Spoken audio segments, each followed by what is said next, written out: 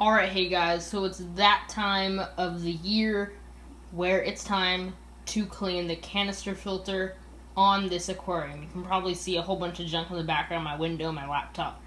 Anyway, main purpose of this video, I'm going to be teaching you how I clean my canister filter. Alright, so we're down here in the belly of the beast, right below the aquarium. Inside the stand, we have our fluval canister filter. And this actually was a good time for me to also clean out all the junk I had in my aquarium stand, all these chemicals, and also I didn't know until now I apparently hoard aquarium nets. I have like 10 of these, and I also apparently hoard fish food. I have like 15 different types of fish food.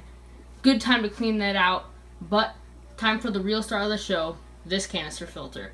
We're going to start by lifting up the aqua stop valve, unplugging the filter and bringing it forward, and then I'll talk a little bit and bring it in the back. Alright, here's my aquarium filter, and I like to clean this thing about twice a year, basically every 6 months. My aquarium's not super overstocked, and I find it really doesn't get that dirty. It's rated for a 70-gallon tank on this 36-gallon tank, so it's really perfect. And now it's off the tank.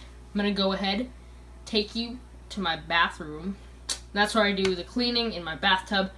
The only thing you need for this project basically is the filter and some aquarium water or just dechlorinated water. That's what we're going to use to rinse out the media. So I'll meet you in the bathroom. And here we are.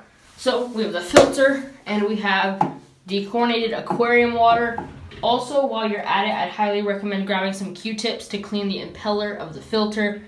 We're going to start by opening the lid. Some people drain their filter first. I leave mine full and just pop open the lid like so. We'll just push down on these two tabs. Every canister is different. Yours might open differently. Drain the water out of the lid. And then we're going to set the lid aside for now. We will need it soon. Most canister filters, the motor is in the lid. So that's kind of what I'm going to be going off of. Fluval filters are built a bit different than others. They're built with foam on the side and these media baskets, while others are just media baskets. So I'm going to start by cleaning my foam. It's just right here. There's 4 foam blocks. Just take these out. Throw them in my water. Swish that piece of plastic around. Set that aside. Now we're going to go ahead and give these a good squish in the dechlorinated water, and then we'll move on to the media. Alright, so I've gone ahead and cleaned out the sponges. Now we're going to come back over here to our main compartments. We're going to take this lid off, set that aside. Bio rings, rinse these. Once again, dechlorinated aquarium water, or just dechlorinated water in general. Set those aside. More bio rings, which these 2 trays like to stick together, so they'll probably come out as one. See if I can pull these 2 apart. Go ahead and set this to the side now that we have all the trays out. There we go ahead and pop those out.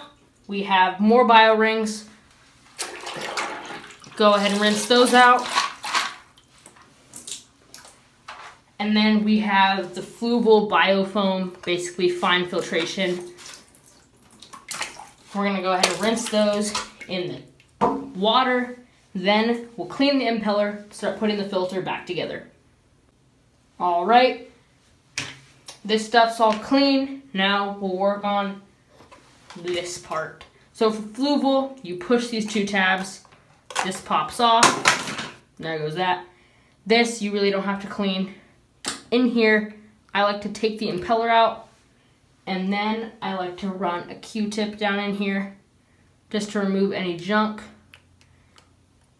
on the shaft or anything. Go ahead and clean that up. Same thing with the impeller. Then we'll just go ahead and put it back together.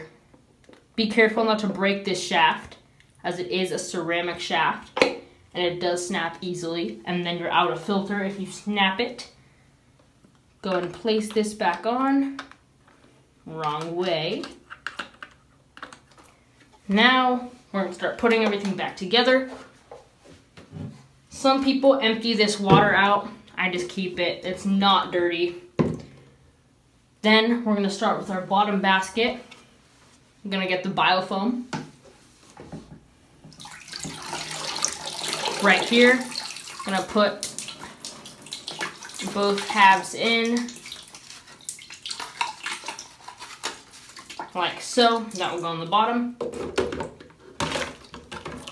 All the way down. Next is going to be a tray of bio rings.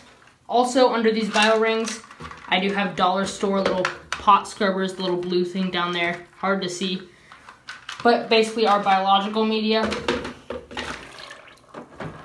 Slide that down. Like to tap the canister, get any air out. Another thing of bio rings. Our lid. Then, last but not least, our 4 things of foam.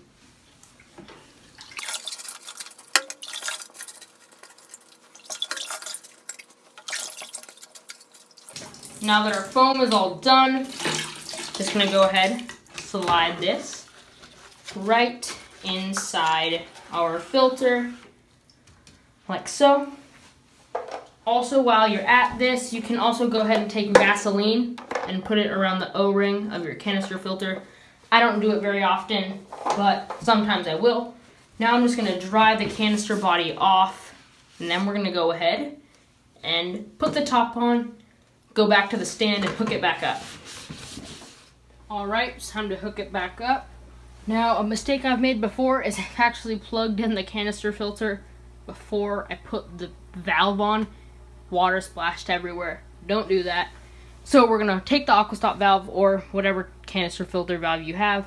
We're gonna go ahead and plug it in. Then we're gonna close both valves. Now water's flowing into the canister. If your canister has a priming thing like this one, you can go ahead and do that now. You can hear the canister is filling. Air has stopped coming out of the return pipe, so now we can plug the filter. Just plugged it in, as you can hear.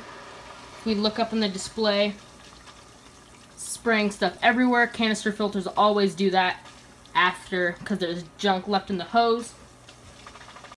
As you can see, junk left in the hose, like I said, it's all over the tank.